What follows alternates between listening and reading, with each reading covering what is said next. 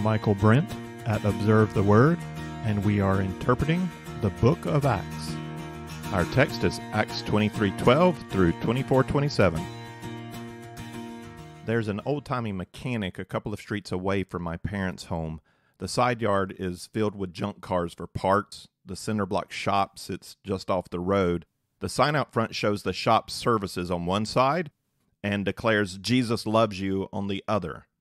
Around that declaration of love are a couple of essential gospel verses like the wages of sin is death, but the gift of God is eternal life.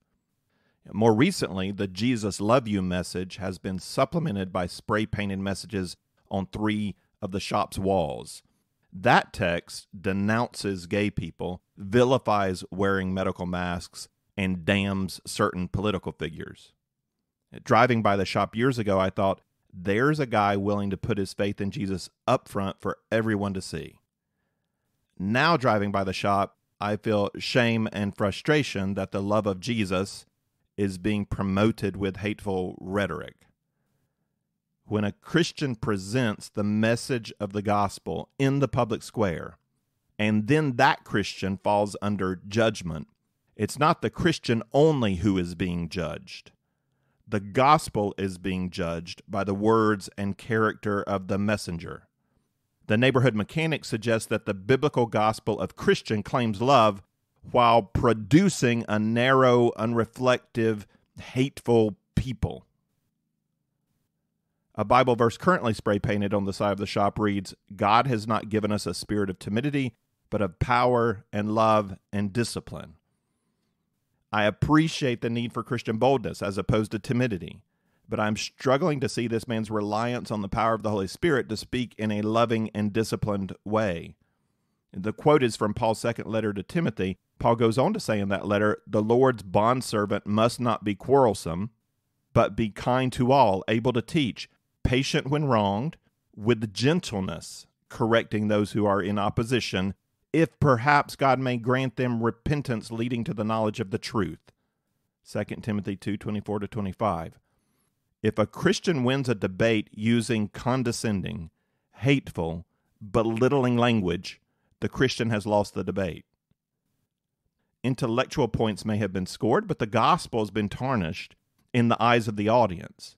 The Christian himself is a display of the gospel message. The Christian invites others, come be as I am. Experience the Jesus I know. It's right then for hearers of the message to ask, what kind of people does this gospel message produce? Paul is on trial through the whole of Acts part 6. That means the gospel Paul proclaims is also on trial. What kind of man does this gospel produce? What kind of behavior does this gospel promote? What means are valid in defending oneself and winning over opponents? Do the means justify the end with this particular gospel way?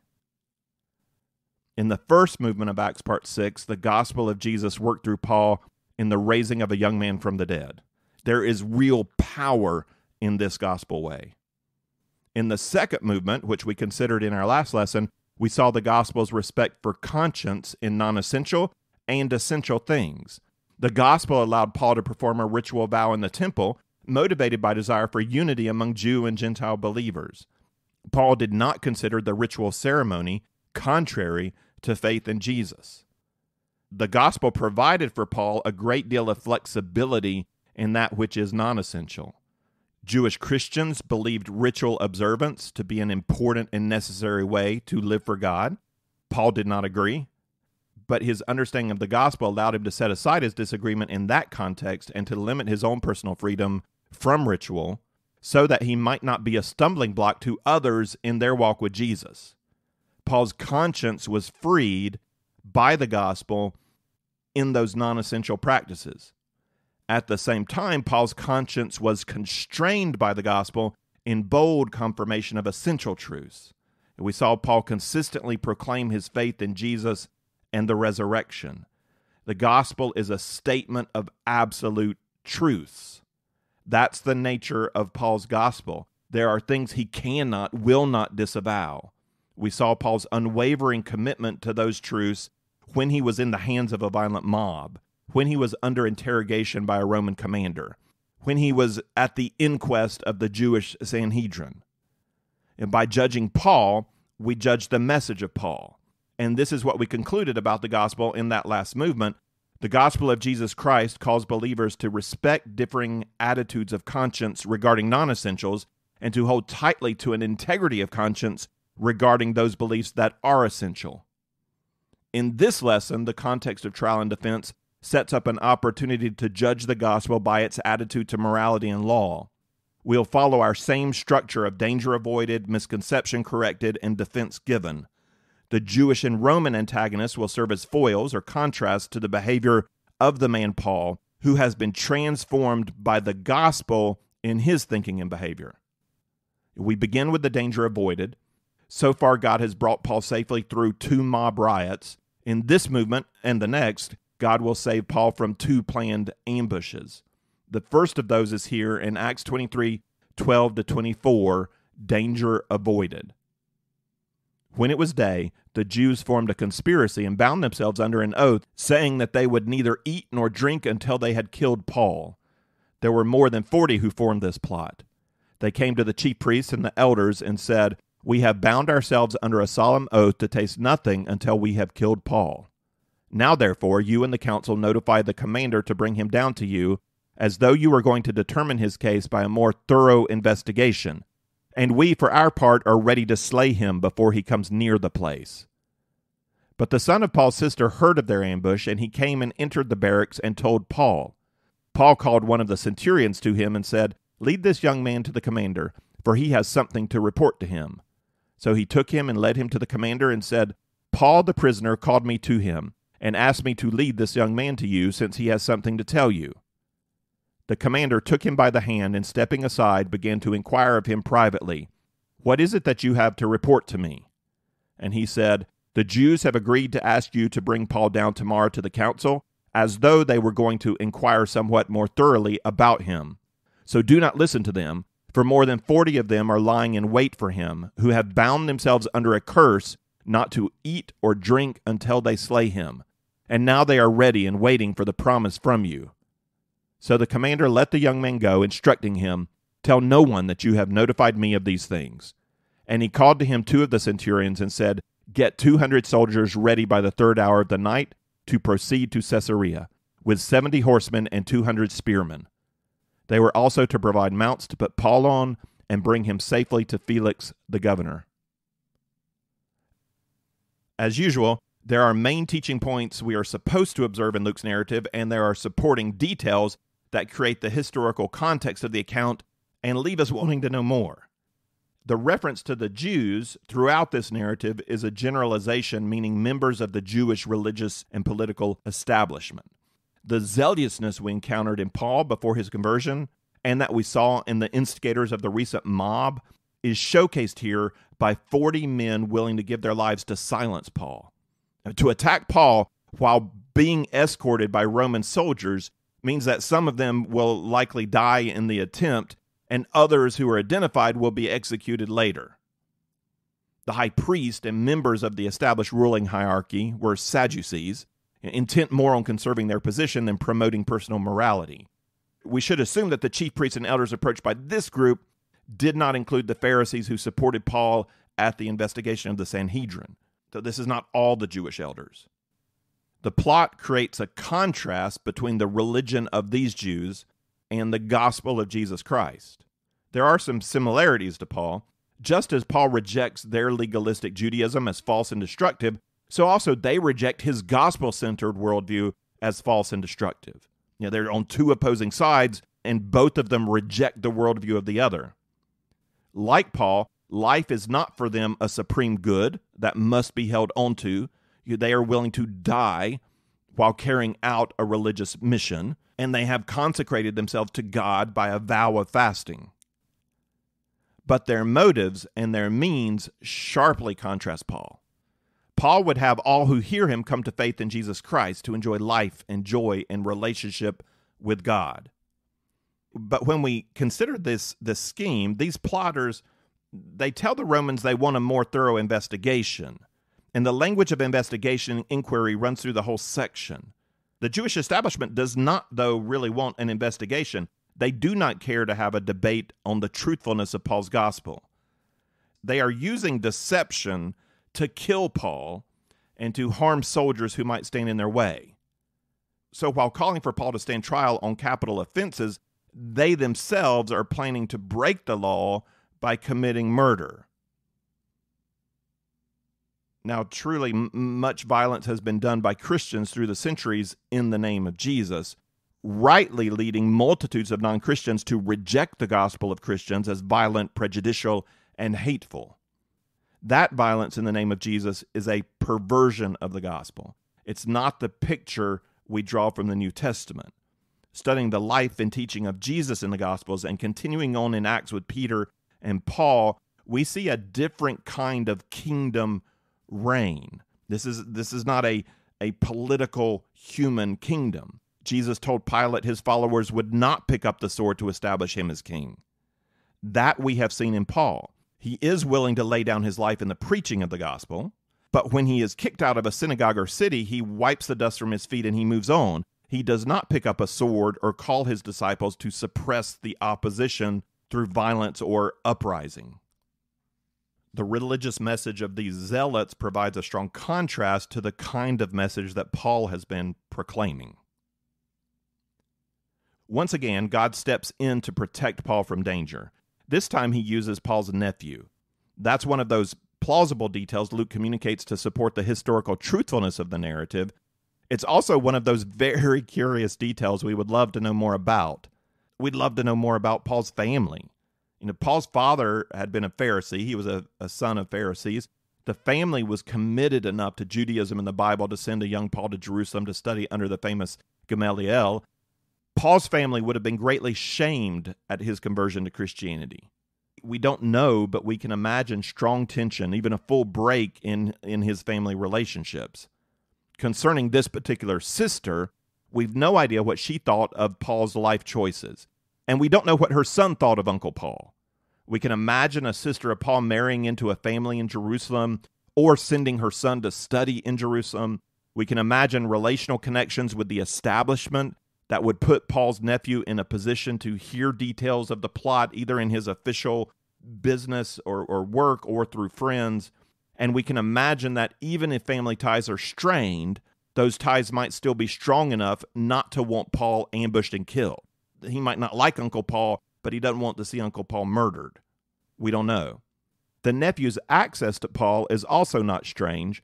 After the commander found out in our previous text that he was about to have a Roman citizen illegally whipped, Paul was unchained and shown some consideration. So visitors have access to him. The commander's belief in the plot is also plausible. These are the days of the Sicarii. The term translated as assassins back in 2138, Sicarii literally means dagger carrier and refers to the practice of zealous Jews who carried concealed daggers into crowds to assassinate Romans or pro-Roman Jews. These 40 men are not Sicarii. The Sicarii would not work with the high priest, who they considered a Roman sympathizer. First century Judaism is a bit complex. There are several different parties with different motives. The Sicarii were more likely to kill a high priest, especially this high priest Ananias, whose legacy of greed was prominent enough to be referenced in the Talmud through a parody of Psalm 24:7.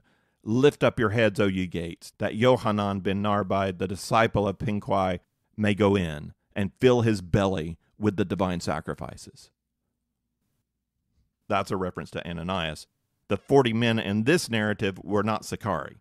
But the reality of such activity in Israel during this period helps us understand the commander's response to Paul's nephew. He finds the plot credible enough to deserve swift action, and so immediately removed Paul from Jerusalem, sending him to the governor in Caesarea under a large contingent of soldiers.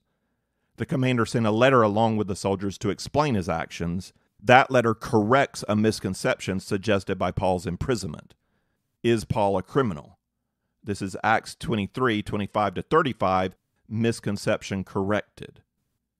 And he wrote a letter having this form: Claudius Lysias to the most excellent governor Felix, greetings.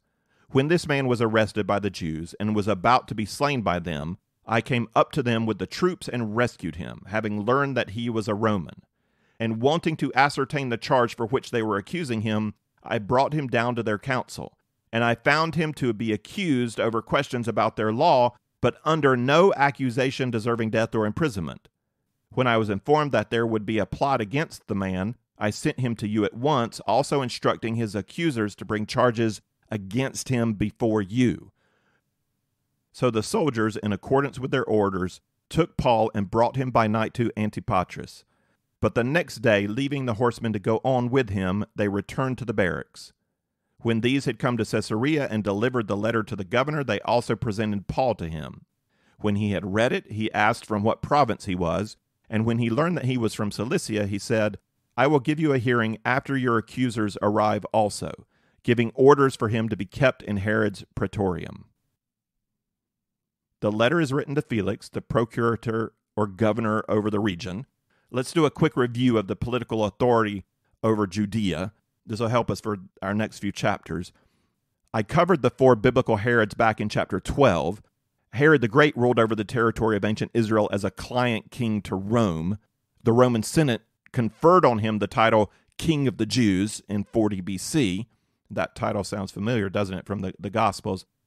We encountered this Herod in the Bible when the wise men came to him at the time of the birth of Jesus. Herod died in 4 BC after the birth of Jesus. Did you catch that dating? Herod died in 4 BC after the birth of Jesus. Jesus was not born at the beginning of 1 AD. The 4 BC date of Herod's death was not determined correctly by scholars in the 6th century who established the timeline for the Gregorian calendar that divides human history at the birth of Jesus. So here's a bit of interesting detail that came up in a family conversation this week. AD is an abbreviation for Anno Domini Nostri Jesu Christi, the year of our Lord Jesus Christ. AD, the year of our Lord. BC is not an abbreviation for a Latin phrase. The abbreviation used to be ACN for Ante Christum Natum, before the birth of Christ. So for some reason, this is always confusing, English-speaking countries changed ACN to an English abbreviation BC, before Christ, but kept the Latin abbreviation AD, Anno Domini. So BC is English, AD is Latin. We do know, it's common knowledge, that though AD, the year of our Lord, it was meant to have begun with the birth of Jesus, it's off by a few years. The problem's not with the biblical timeline, but with later scholarship that misinterpreted the year of the birth of Christ. Now, as we've seen through our study of the book of Acts, reference to contemporary political figures helps us to establish correctly the biblical timeline because we have external Roman and Greek and Persian sources that fix for us the date when these figures ruled. Herod the Great died in 4 BC, shortly after the birth of Jesus, which occurred between 6 BC and 4 BC. We're not exactly sure the year of the birth of Jesus. When Herod the Great died, his territory was divided into a tetrarchy of 4 regions ruled by 3 of Herod's sons and his sister. Herod Archelaus ruled most of the region we think of as Israel, Judea, Samaria, and Idumea, which was Edom, though Galilee fell to Herod Antipas. We do not meet Herod Archelaus in the Bible. He's not one of our 4 Herods. The Romans removed him from his position in 6 AD after 10 years of rule following a messianic uprising in Judea that required the intervention of the Roman governor of Syria.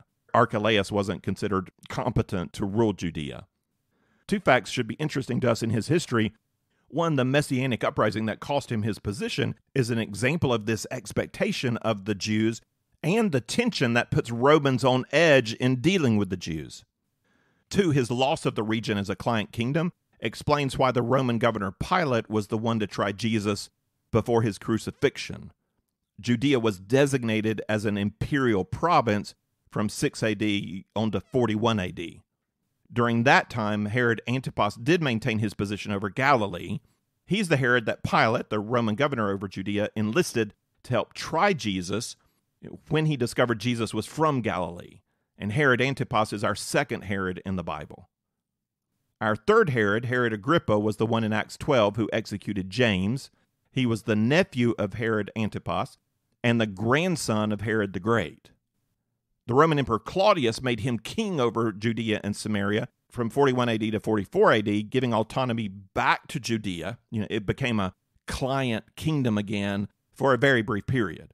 When he died, Rome again designated the territory as an imperial province, which is why Paul is being sent to a Roman governor, not a Jewish king, to Felix. There's one more ruling Herod in the Bible. King Agrippa is going to show up in chapter 25. He is Herod Agrippa II, son of Herod Agrippa from chapter 12, and brother to Bernice and Drusilla, who are also going to show up in our text. King Agrippa never ruled over Judea. He is king over a small Syrian kingdom. He's just visiting Felix. The Romans never again allowed a Jewish leader to rule over Judea. Felix ruled the province as governor from 52 to 60 AD. We're told in 24:27 that Felix kept Paul in prison for 2 years, leaving him there for the new governor Festus to deal with.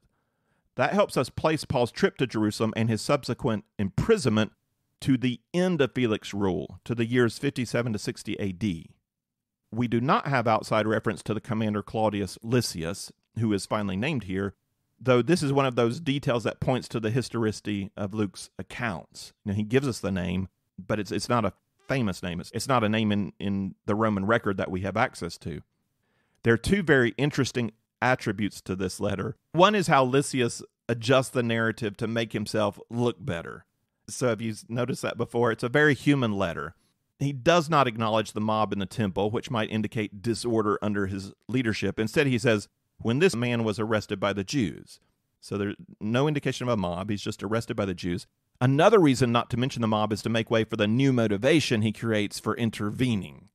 Instead of rushing out of the fortress at the sound of rioting, Lysias claims to have learned of Paul's citizenship. He claims his action was an intentional rescue. And that claim puts into writing a defense against any charge that might be made against Lysias for chaining and preparing to beat a Roman citizen. No. Paul was never chained. He was never to be beaten. I knew he was a Roman from the beginning, and so intervened. Concerning the plot against Paul, Lysias simply says, when I was informed, leaving room for Felix to assume Lysias came to this knowledge through his own information network. He didn't have to depend on the prisoner to be informed of the plot, but, when I was informed. But then he tells the truth about the plot because the plot provides a satisfactory rationale for why he is sending Paul to Felix in Caesarea.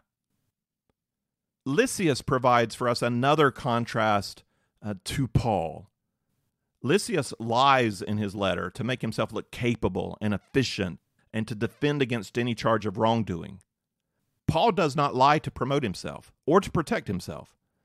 Paul does show himself to be clever and astute in his communication. He chooses which ideas to communicate and which ideas to not communicate in a given situation, as when he directed focus to belief in the resurrection at the inquiry of the Sanhedrin. Paul doesn't twist the truth. He doesn't lie. Something about the gospel of Jesus Christ will not allow him to. The second interesting detail in the letter is Lysias' opinion about Paul's case. Lysias goes on record to state, I found him to be accused over questions about their law, but under no accusation deserving death or imprisonment. Paul is currently under arrest. That leads to the natural assumption that he's done something wrong. Lysias corrects that misconception. Not only does he say Paul does not deserve death, he does not even deserve imprisonment. The charges against Paul have to do with Jewish religious law. Lysias has discovered no infraction of Roman criminal or civil law. Before proceeding, Felix asks where Paul is from. If Paul had been from a client kingdom of Rome, Felix may have waited to communicate with the authorities of that kingdom. Since Cilicia was a province of Rome, Felix saw no problem conducting the trial himself. Paul is to be kept in Herod's praetorium. Praetorium had referred to a Roman general's tent in the field. The term later was used for the building or set of buildings from which a Roman ruler governed. The praetorium in Rome was Caesar's palace. That's the praetorium. Herod the Great had refashioned Caesarea from a Phoenician naval port into a modern Roman city. Here, the reference to Herod's praetorium is a reference to the palace constructed under Herod's orders that is now being used by the Roman governor as provincial headquarters. This is where Paul will spend his next 2 years. Lysias had instructed the Jewish leaders to report to Felix in Caesarea to present their charges against Paul. That occurs in the third section of this movement, the defense given. Luke provides us with a summary of the trial and a bit of follow-up of the trial. I'll read the report of the trial first, then we'll finish with the follow-up. The trial is in Acts 24, 1-23, defense given. After 5 days, the high priest Ananias came down with some elders with an attorney named Tertullus, and they brought charges to the governor against Paul.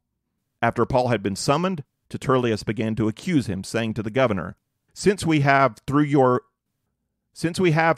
attained much peace, and since by your providence reforms are being carried out for this nation, we acknowledge this in every way and everywhere, most excellent Felix, with all thankfulness. But that I may not weary you any further, I beg you to grant us by your kindness a brief hearing. For we have found this man a real pest, and a fellow who stirs up dissension among all the Jews throughout the world, and a ringleader of the sect of the Nazarenes. And he even tried to desecrate the temple, and then we arrested him. We wanted to judge him according to our own law.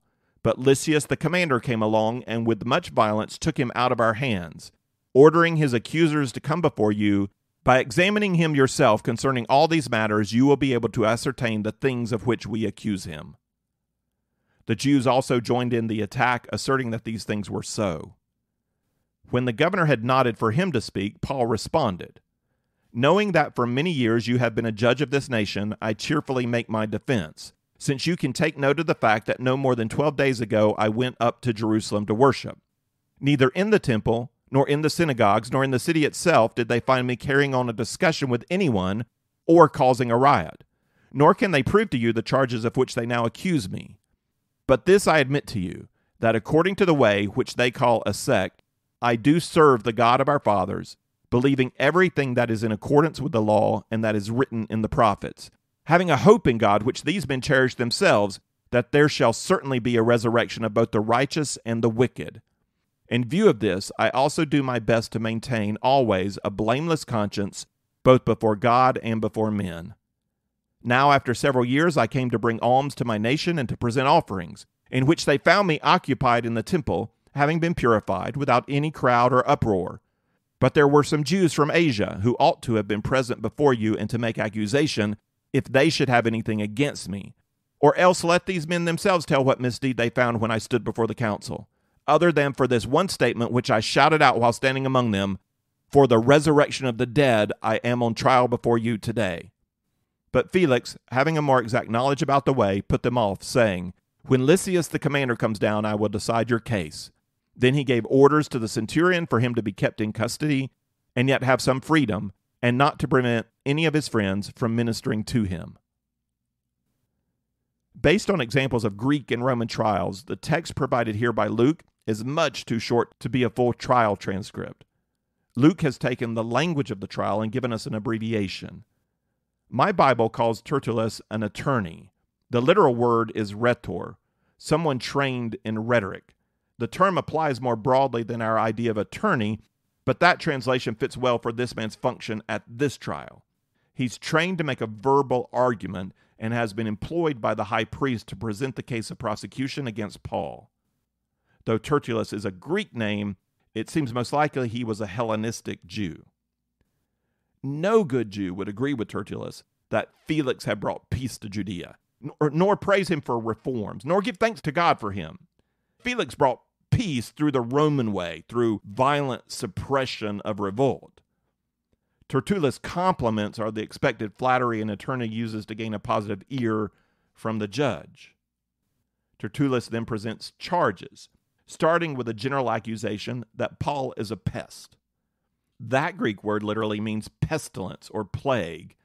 In this context, the word suggests treason, one who foments insurrection against Rome wherever he goes. 3 more specific charges follow. First, Paul is accused of stirring up dissension among the Jews throughout the world. Disturbance among Jews has followed Paul in his travels through the Eastern Roman Empire. Luke has shown through the record of Acts that Paul was not responsible. Paul had not engaged in any illegal or violent action against Jews or Romans. the response to his gospel message had at times turned violent, but as a response to a message of grace and peace. Still, it's a dangerous charge to be made before a Roman governor like Felix, who's had to deal with violent Jewish messianism. Second, Paul is identified as a ringleader of the sect of the Nazarenes. The word sect here carries a more neutral meaning than it might for us. A sect was a political or religious party and is also applied to the Sadducees and Pharisees. The term Nazarenes is only used this once in the Bible as a reference to Christians, but the term was used by early Christians and continues to be used as a general term for Christians today in both the Hebrew and Arabic languages. Tertullius intends it as a negative reference to an unofficial Jewish party whose beliefs and practices led to the kind of unrest this leader Paul fomented. Not only is Paul's belief in a Messiah supposedly treasonous to Rome, but this whole unofficial movement is suspect. Their core gospel message is treasonous. Third, Paul is charged with trying to desecrate the temple. That's the most concrete charge and probably the most important for the prosecution. The Romans allowed Jews to execute a person who had desecrated the temple. The charges of unrest throughout the empire don't need to be proven. Those claims support this more specific claim. In the first part of verse 6a, Tertullius claims the temple authorities arrested Paul when he was caught trying to desecrate the temple. So just like with Lysias, the Jewish version leaves out reference to a mob. Nobody wants to admit to a mob unless they're blaming Paul for one. Verses 6b through 8a, where Tertullius puts blame on Lysias, may not be original to Luke's text of Acts. Your Bible might note that these verses are not supported in the earliest manuscripts. The verses are believable as a way for the prosecution to shift blame for confusion of the situation onto the commander. If Lysias had not intervened with the legal process, the Jews would have processed Paul justly according to their own law, which they had the right to do in the case of temple desecration. So the only reason we're here is because Lysias acted inappropriately. That's believable. We're just not sure if those verses are in the original. That's the case against Paul. The high priest with a select group of anti-Paul elders joined in with their own claim that these charges were true. When Felix decided he'd heard enough from the prosecution, he nodded to Paul, giving him opportunity to defend himself against the charges. Paul also begins his speech with respectful words for Felix, but he doesn't try to butter him up like Tertullius did. He does not stretch the truth about Felix's record. Paul states simple fact and launches into his defense. Knowing that for many years you have been a judge to this nation, fact, I cheerfully make my defense, since you can take note of the fact that no more than 12 days ago I went up to Jerusalem to worship. Paul implies that Felix has enough personal experience ruling Judea to discern for himself the difference between truth and fiction.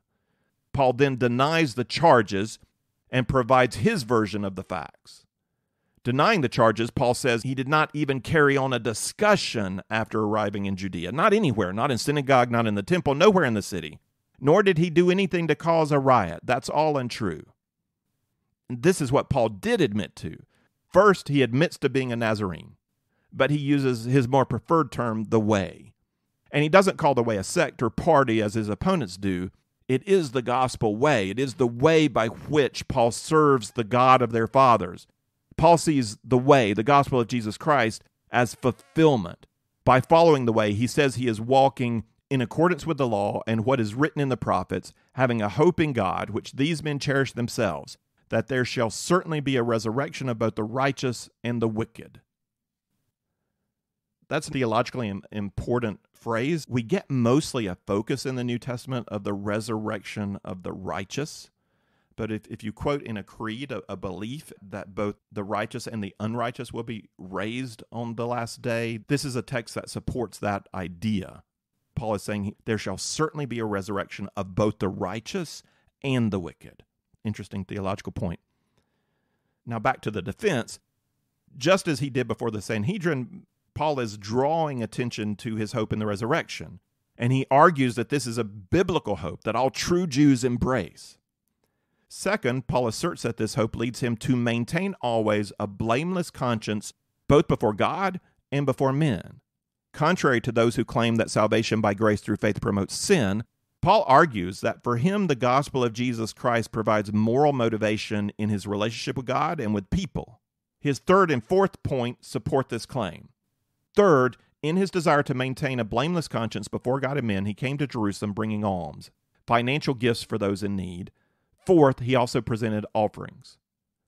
And we know the motive for that was to show respect to fellow Jewish believers so that none would speak negatively against the gospel of Jesus Christ being proclaimed among Gentiles. Paul claimed that he had gone to the temple, properly purified to present offering. It was a pious act performed with a small group of believers. There was not any preaching involved. Those are the facts. Paul then calls for evidence, the one thing completely lacking in the prosecution's case. Where are the witnesses to these charges? Where are the men from Asia who stirred up the crowd in the temple? What evidence was put forth at the Sanhedrin's inquest? Paul concludes by again focusing attention on the resurrection of the dead. There are no valid charges of civil unrest or temple desecration. The real reason for opposition is a spiritual claim. My only misdeed was this one statement which I shouted while standing among them, "For the resurrection of the dead I am on trial before you today." Paul means the hope of resurrection in general, and more specifically, the resurrection of Jesus Christ. That's the beginning point of his gospel. Felix ends the trial there without condemning Paul. The prosecution's attempt to cast Christianity as a subversive anti-Roman messianic sect with Paul as a pestilent ringleader does not work on Felix. Luke tells us he had more exact knowledge about the way. Felix does not turn Paul over to Jewish authority, but neither does he acquit Paul. He puts off both sides with the reasonable claim that he wants first to hear from his commander, Lysias.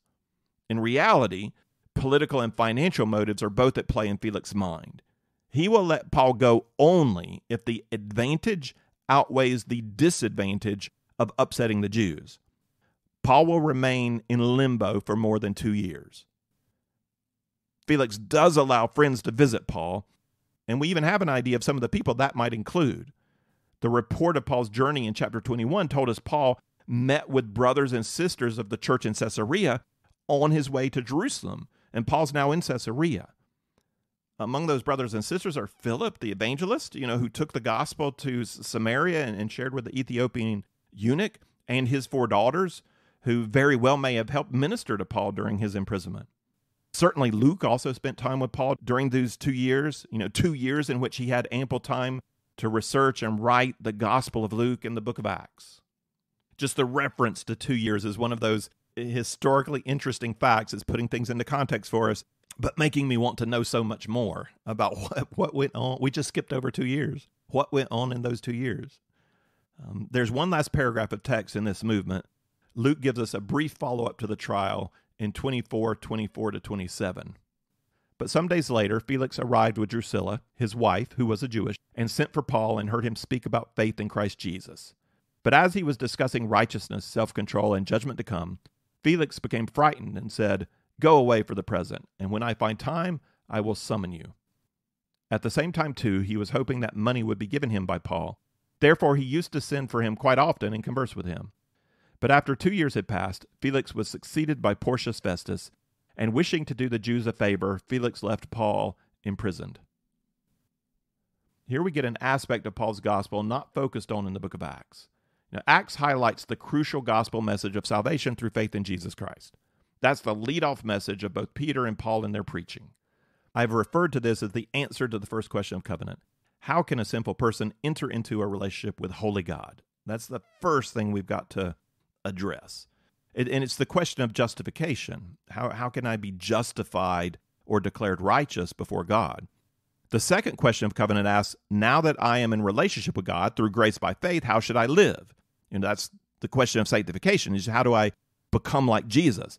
Acts gives some focus to this question, how shall I live, in relation to ritual and ceremonial issues, because those issues became very important in the early mission to Gentiles. So we address the second question of covenant in Acts 15 at the Jerusalem Council, because we're thinking, what behaviors are we requesting from Gentiles? And it focused mostly on ritual and ceremonial religious behaviors. We have not, however, received direct moral teaching like we do in the Gospels and in the letters. Now, Acts provides some idea of the gospel's moral vision through examples in the narrative. We've noticed several examples of early Christians sharing wealth to care for those in need. But we don't see specific lists of do's and don'ts like we see in the Sermon on the Mount in Matthew 5 through 8, or in the second half of Ephesians, chapters 4 through 6, or in Paul's presentation of the gospel in Romans, particularly Romans 5 through 8 and 12 through 15. Jesus called his followers to righteousness. Paul also called the faithful to holy living, but description of the gospel's moral vision has not been a central theme of Acts. So we recognize here we're being told something we haven't really been told yet. We notice Luke's choice to point out Paul's moral challenge to Felix and Drusilla.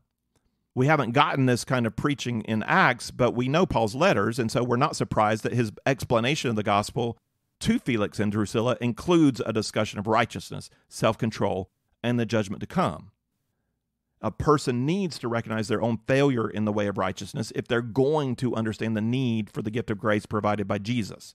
And having accepted that gift of grace, new believers need to understand the way of life opened up before them.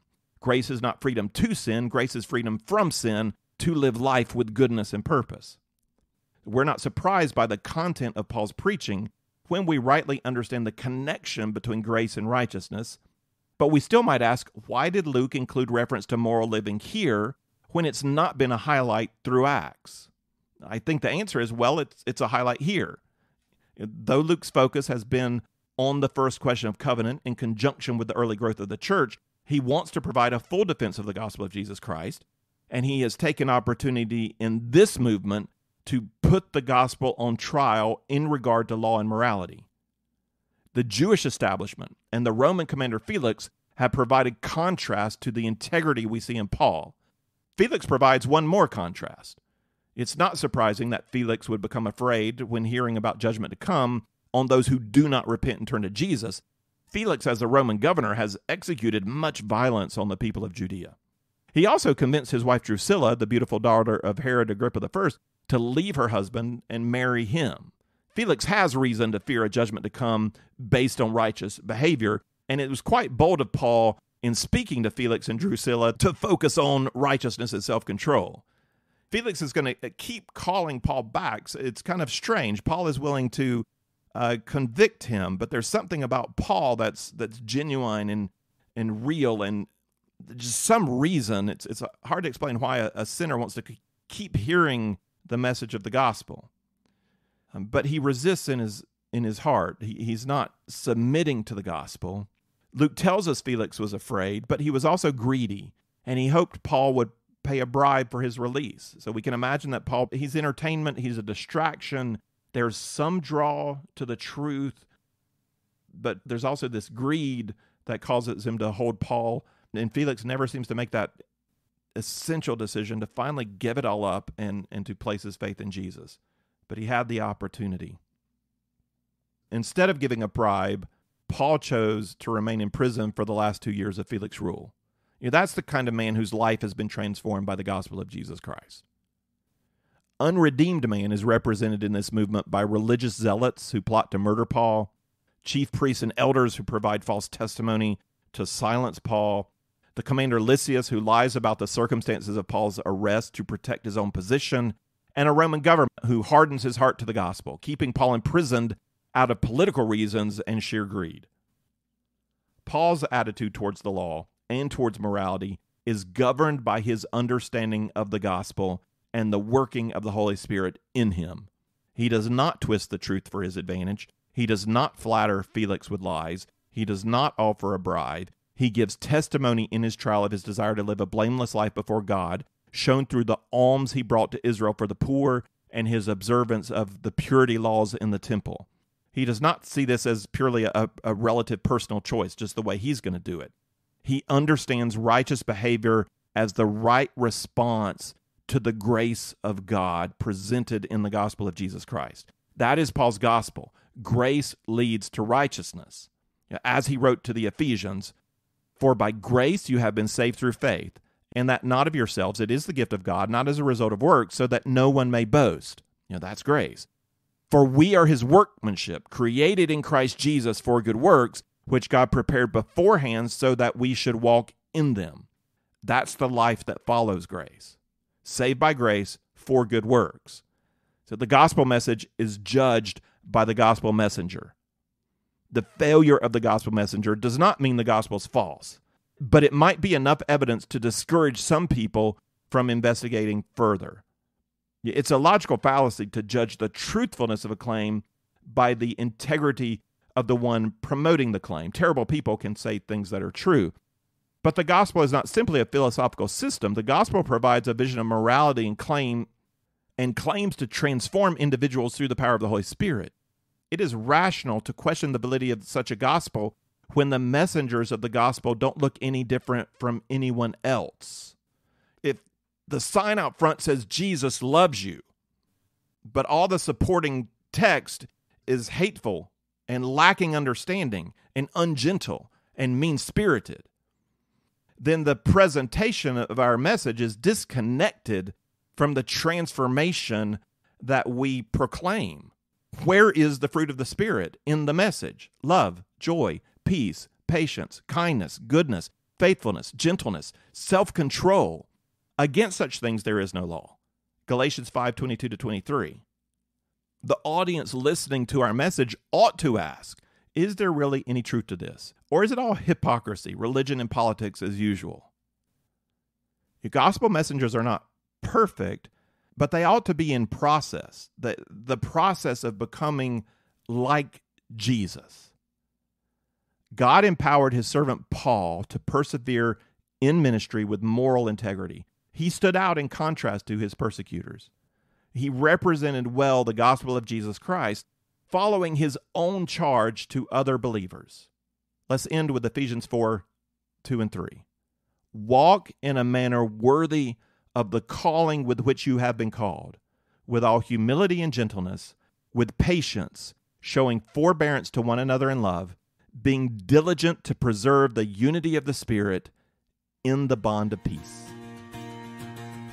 If you would like the text of this lesson with some reflection questions, or if you'd like to see some overview charts that go along with our study of the book of Acts, then check out our resource page at observetheword.com. You can also find there our previous series on the book of Romans, the Pentateuch, and the Gospel of John.